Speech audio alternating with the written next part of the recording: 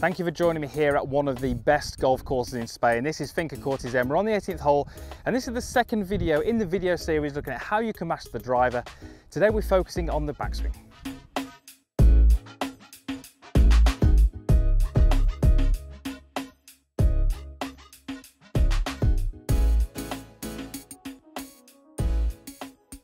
So welcome back to the second video in this series on how you can master the driver. Once again, we are at this absolutely spectacular golf course, Finca Cortes in Spain. This is one of the top 5 courses in Spain. So if you're looking to play a fantastic golf course and you're in the area, this is definitely one to check out. This is the 18th hole, par 5 up over the hill.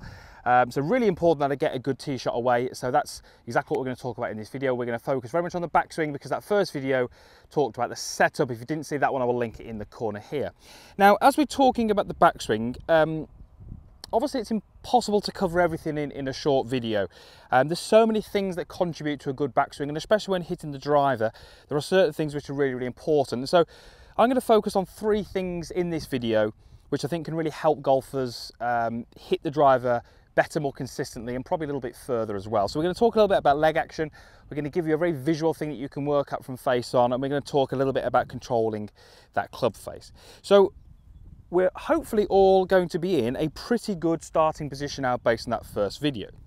So what I would like you to do, and you may well have to video your golf swing to do this, or you might be able to use a reflection or a mirror, but I want you to get to the top of the golf swing, and from the top you should be able to draw a line that goes from your lead shoulder straight through your lead knee, straight through your lead foot, as you can see there.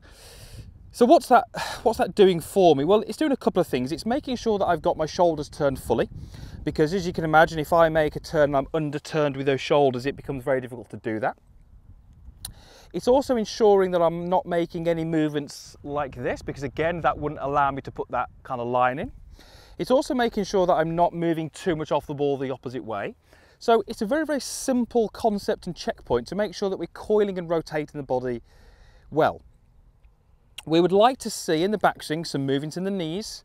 We would like to see obviously some huge turn in the shoulders, but we want to keep a nice relationship with the golf ball and have our body, you know, from the ground up working very well above each other. If we start to get the knees moving incorrectly, the hips don't work correctly, the shoulders don't do the right thing, we start to get a knock-on effect through there. So what you can actually just do is take a starting position in opposite a mirror or reflection, just rehearse up to the top and just see if you can put that visual line from your lead shoulder straight through your knee, through your foot. It's going to almost tick off a lot of things that we'd like to see in that backswing and leave you in a very, very strong position to then deliver the club in the downswing, which we're going to cover in the next video.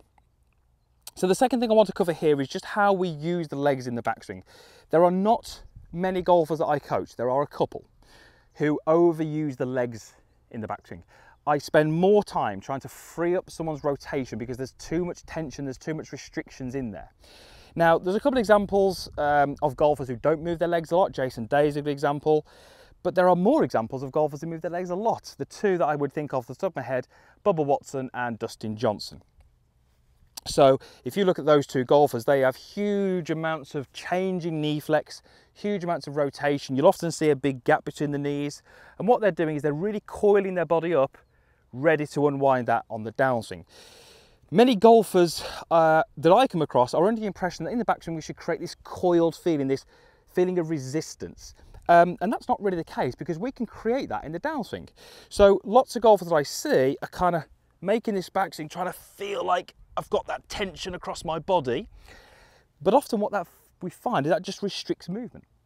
I would actually like you at the top of the golf swing to feel as if there's no restrictions in the body at all. You feel very relaxed, you feel very coiled and turned. But as I start down, if I initiate my golf swing in the right way, I can create that tension in the downswing. So we're not suggesting that we don't need it. I would just like to see it created in transition and the downswing, because I think what that does, it helps you make a fuller turn. It helps the hands and the club travel a greater distance. We need more time when we're hitting the driver. It helps us create more width. All of these things are really beneficial with the driver. If I stand there with a 50-degree wedge, being a little narrow, being a little short, it's not really going to impact me too much because it's a short club and I'm looking for a downward attack angle. More important with the driver that we give ourselves a greater range of motion, more time in order to control that golf club and deliver it as we want it. So free those hips up, let them turn, let those knees change flex, And that's our second point. Our final point is just to make sure that we can get this thing under control, the club head. And when we say the club head, we're really talking about the club face and where that points. I am going to really struggle with the driver if I cannot control where the club is pointing at impact. And if I want to control it at impact, I need to get it controlled through the golf swing as well. So common would be to see a golfer with a face is open at the top. Open would be where the toe hangs very much down towards the ground. Closed would be where the face points more up towards the sky. Now, as I change between an open and a closed face, I'm sure you can see what's happening here in doing that. It's my wrist position that's changing. You'll notice that my arm's not really moving, my body's not moving. It's purely my wrist that's changing that club face. So where would we like that club face to be? Well, it really will depend on each golfer, but slightly stronger, so face pointing a little bit more to the sky, I would see having more benefits than a face being more open. In order to get that face pretty square or neutral, we would need that lead wrist to be pretty flat.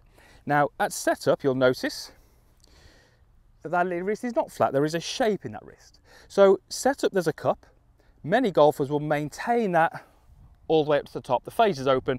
We're now compensating in our downswing. So between setup and the top of the golf swing, we would like to flatten off that wrist. Here is a simple way that I want you to think about in terms of how that will be the case. Take a starting position and point your fingers slightly in front of the golf ball. So that's putting some slight cup in this lead wrist. Now, when you get to the top, I want you to put as much bend in that trail wrist as you can. There we go, and you can see how my lead wrist went flat, my trail wrist bent. Now, if I do that again, you can see that cup there, and I've taken it out. If you ask me where I did that, there's not really a point. I didn't do it in the first foot or here or here. It just was a natural progression through there, and that's how I want you to think about it in your golf swing. Generally speaking, we'd like that to happen from the takeaway.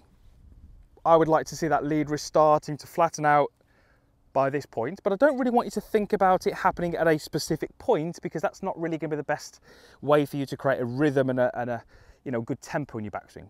Just try and create a backswing movement where that wrist would go from this extended position up towards this flat position where my right wrist is very bent, my left wrist is almost arched.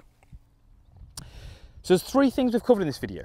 Like I said right at the start, I'm not expecting you to do all these things in the next golf swing. I'm expecting you to maybe take on this information, apply the bits to your game which suit you, ignore the bits that don't really apply to you.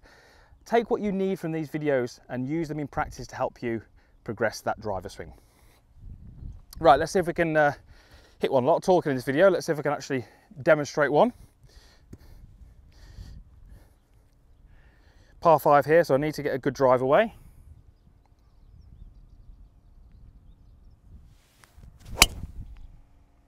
And I would not have that one back. It's absolutely perfect.